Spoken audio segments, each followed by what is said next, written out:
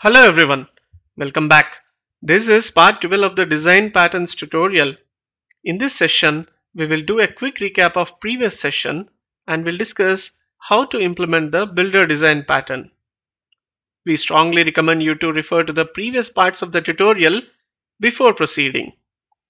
In the previous session, we have implemented the business requirement of configuring the systems allocated to the employees without using any design patterns. Now let's assume that we have a new requirement of choosing the system configurations based on the computer type that we need to build. Let's say we need to choose different type of configurations for the laptops and desktops that are allocated to the employees. For example, a laptop user can choose touchscreen as a configuration, whereas desktop users can configure keyboard and mouse. As discussed earlier, the current implementation which we adopted in the previous session becomes complex and complicated if we do not choose any creational design pattern over here.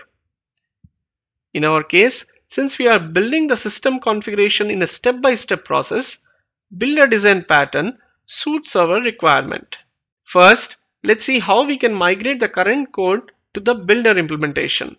Once it is achieved, we will address the additional requirements as mentioned here. Let's now switch to Visual Studio and implement the solution using our previous working example. Let's start decoupling the computer system class that we have built in the previous session of builder design pattern. First, let's create a folder under this web project, add new folder, and name this folder as builder. Let's create another folder under this builder folder, add new folder, and name this folder as product. The end product that we are going to build is the computer system, and we have already created computer system class in the previous session. Let's move this computer system class to this product folder. Let's create another folder under the builder folder, add new folder, and name this as iBuilder, which holds the interfaces related to the builder design pattern. Let's create add new item, and let's add an interface, and let's name this interface as iSystem Builder. Since we are building the system configuration, we are choosing the name as iSystem Builder. On another note, to simplify the builder design pattern explanation and to match the explanation with the representation diagram that we have used in the previous session, I'm following this folder structure. However, please feel free to come up with your own way of defining the classes based on your requirement. The main purpose of this iSystem Builder is to build the system in a step-by-step process, and finally, it should return the object once it is built. Let's say while building the system, we need to add memory. So let's create a method, interface method, void add memory. Let's pass the parameter as memory. Let's create another method to add drive size, void add drive, which accepts the drive size as the input parameter. Once the builder builds both of the required configurations, at the end we need to return the build system, which is our computer system. So let's add another method which returns computer system and name this method as getSystem. Let's now switch to the computer system and eliminate the constructor with parameters and change these private properties to public so that these are set from the concrete builder classes. Let's change this to public.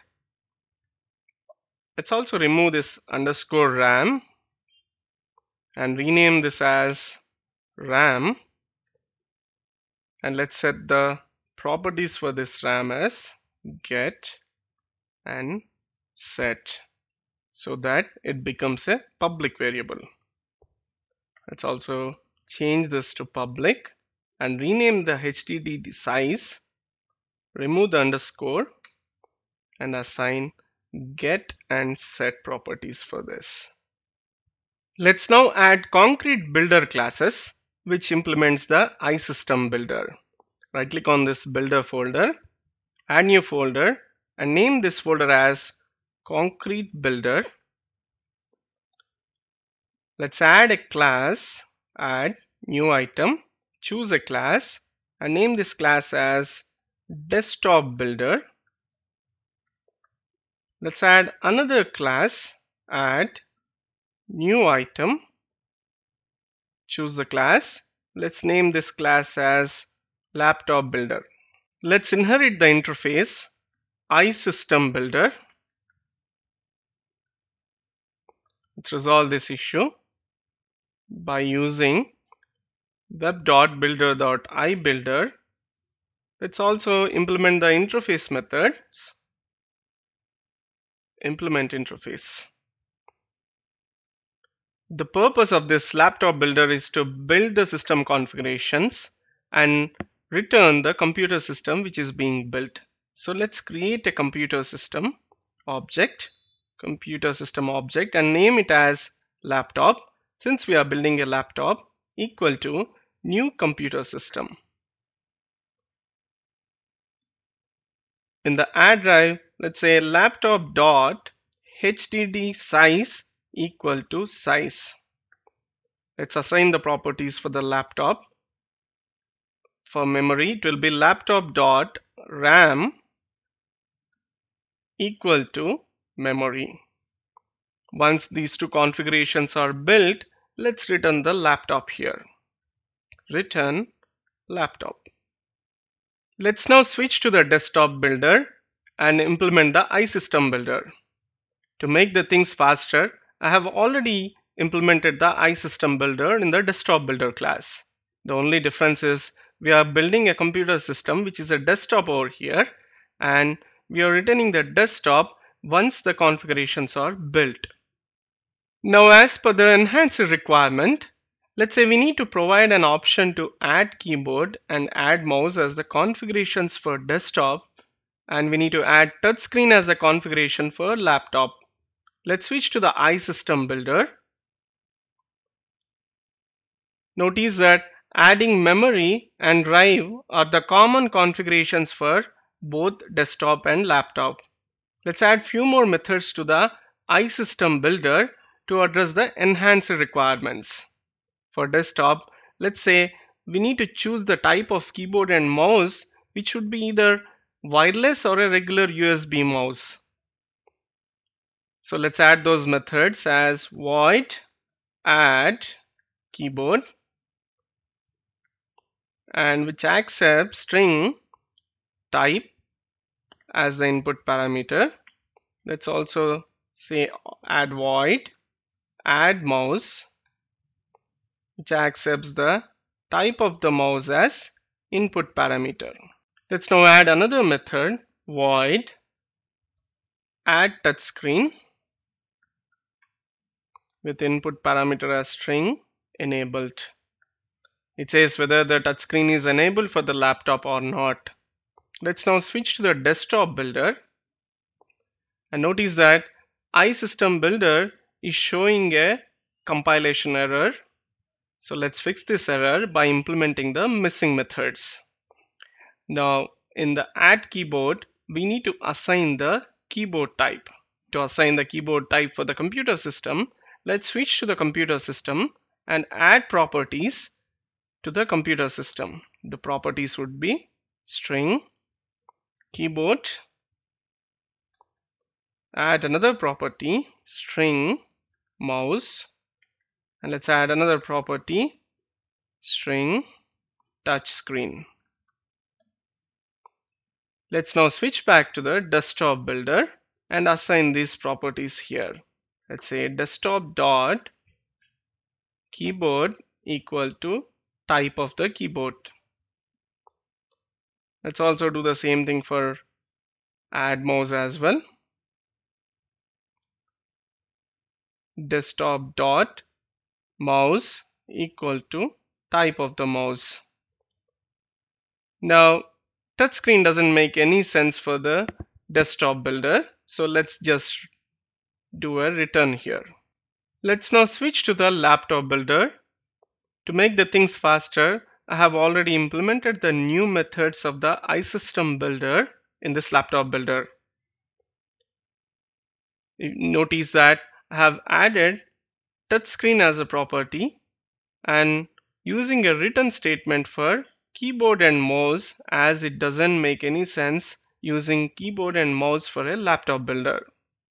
Let's create another class that controls the way builder is executed. In some situations, building a product has to follow specific steps, and the class that directs those specific way of execution is called director.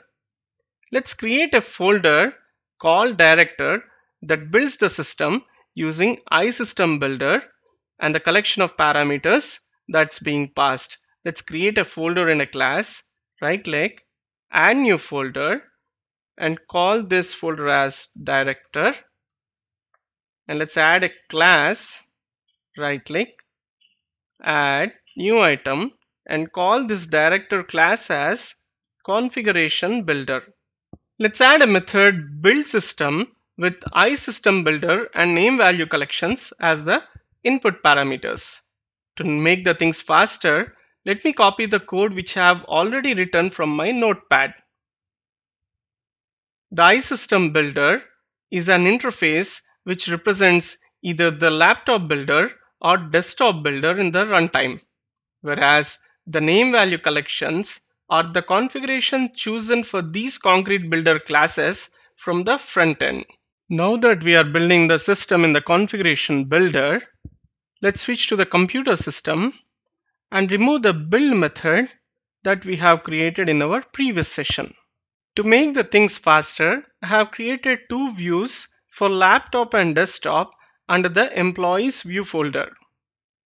Along with the common configurations such as RAM and hard disk, I have provided an option to choose touchscreen in the laptop view, whereas in the desktop view, I have provided an option to choose keyboard and mouse types.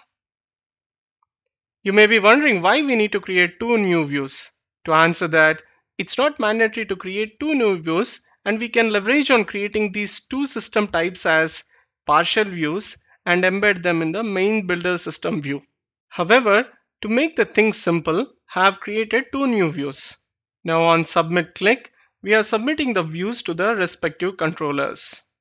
Let's switch to the employees controller.